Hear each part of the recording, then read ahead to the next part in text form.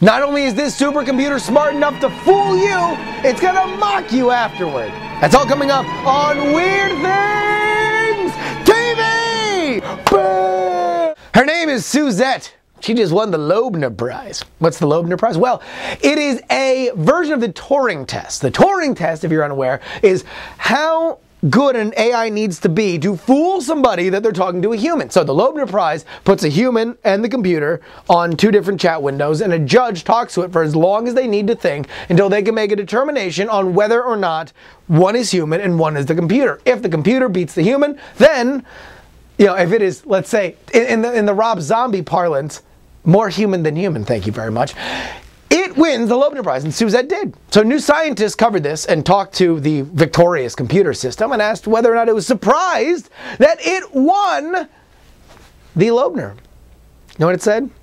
No, not surprised. Not in the least. I'm Suzette.